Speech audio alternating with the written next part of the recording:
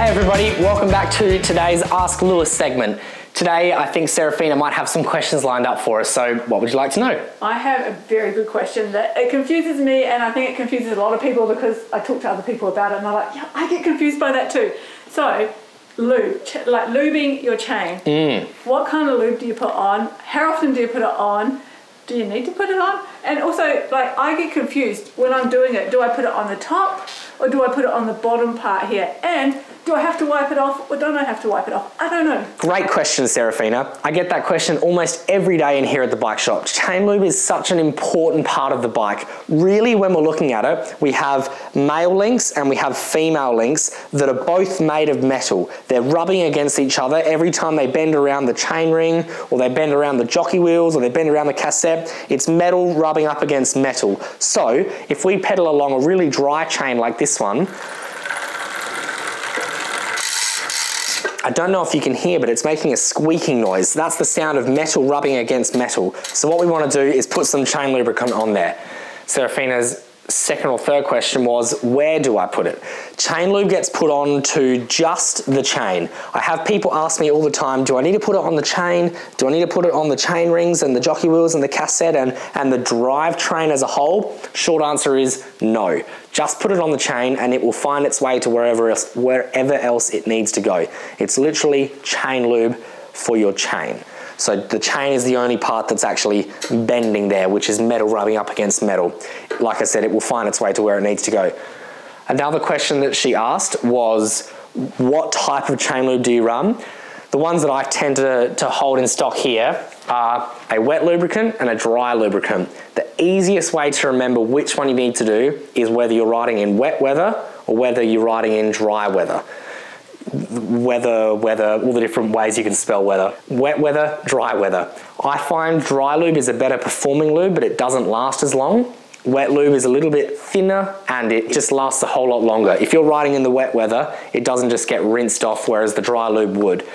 Typically speaking, with a dry lubricant, I would say it lasts, one application will last maybe 150 kilometers, give or take, whereas wet lubricant might last closer to 400 kilometers. So it lasts a whole lot longer, but it gets a whole lot dirtier as well. Whenever you look at someone's bike and the chain is black and all the chain rings are black and everything's covered in grease, it's probably because they use wet lubricant or they just over lube it. I was saying you want to do it every sort of 400 kilometers for the wet lube. They might be doing it every couple of rides, which is too much.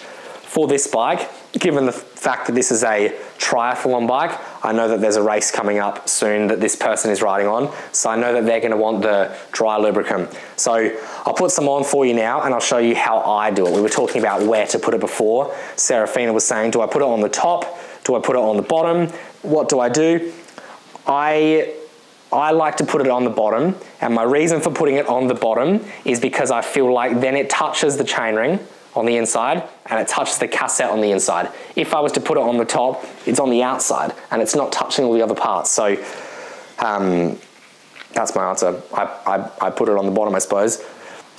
The way that I like to do it, and you can do this however you want, put the bike up against the wall or in a work stand if you have it. Make sure that the pedals can spin freely backwards, as in they're not going to bump into the wall or anything like that. And then I hold my fist up against the derailleur with the bottle upside down, and all I'm doing is getting one full revolution of the chain.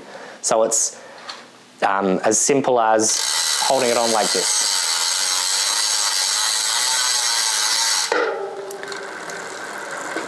Can you hear that? The squeak is gone, just simply by putting chain lubricant on. And now, hopefully the chain will last even longer. So I'm a advocate for chain lube. If you've ever sat down at a coffee shop with me, you've probably heard me in my head say to a cyclist as they ride past, you need chain lube. It's one of those things that you can hear across the road sometimes. A lot of the time if people are commuting, they don't really think about it too much, and then they go to the bike shop and the bike shop says, you need a new chain. Oh, but I only put a new chain on 6 months ago. Yes, but you forgot to put chain lubricant on it. So you'll wear through it a whole lot faster. So chain lube is good because it keeps it quiet. So when there's a bike mechanic sitting at a coffee shop, you're not upsetting him. But also it will help prolong the life of the chain. So your chain will last longer, you'll save money, and you're doing a little bit of your own bike maintenance. So chain lube is incredibly important. Again, I'm not saying that dry lube is better than wet lube or wet lube is better than dry lube, but I'm saying I do most of my riding in the dry weather. I don't like riding in the rain, so I don't use the wet lube as much. That's the short answer. But then the long answer is you can talk about wax. Wax could be a whole nother topic in itself, and for that reason, I'm not going to talk about it too much. I'm going to send you over to Zero Friction Cycling, and you can talk to Adam Kieran over there. He's a good friend of the shop, and he can tell you everything and more about waxing your chain. I've heard a lot of positive reviews. I haven't done it yet because I am what they call lazy, and I don't think ahead for my chain. I just wake up in the morning and say, yep, I'm gonna go for a ride. I'm gonna quickly put some chain lube on. With the wax, you have to think ahead, as in, you know, maybe days and weeks ahead. So I'm a little bit too lazy for that. So that's why I use just normal chain lube. It's nice and easy to use. I hope that answers your question, Serafina. I went on for a little while talking about it. It's a hot topic that I love, but yeah, thanks for asking. That's perfect, because I've always wondered about that, and there's just so many variables to it. And actually it's good that you mentioned the waxing, because I've heard a lot about that, and that it's really good for protecting your chain, and especially in wet weather, and especially I think for mountain bikers and stuff like that who do lots of goody stuff, like having the wax is really good. So obviously we can learn more about that from. And really clean. Yeah. That's one of the big things about it, that it's really clean. Okay. Yeah, so I fully understand that wax is good. I'm just too lazy to do it properly. Yeah, I don't think about my own bike enough. So you've got to put it in a pot or something, don't you? With the hot you've got to heat it up, and you've got to, it's like candle wax, and if I pedal it in the work stand, there's dandruff falling off of it here because it's candle wax.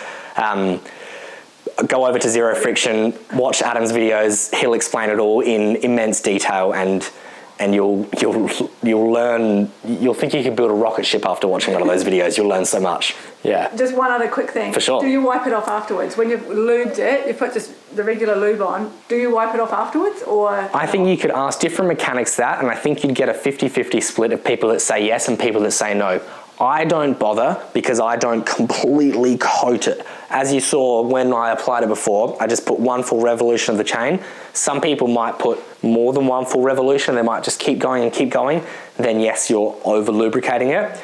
If we were to zoom in on what the chain looks like, I suppose we've got the top and the bottom, and then we've got the sides. You want it to be on the top and the bottom, because then it's going to soak into those male and female links I was talking about. On the sides, it doesn't really matter there. So really, if there's extra on the sides, you could wipe it off of the sides.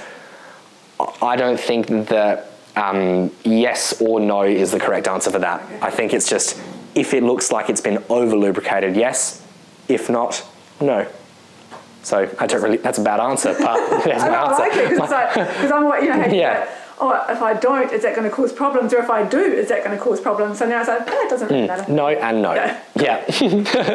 Perfect. Awesome. All right. I reckon that sums it up for today. Perfect. All right. Thanks for watching, guys. See ya.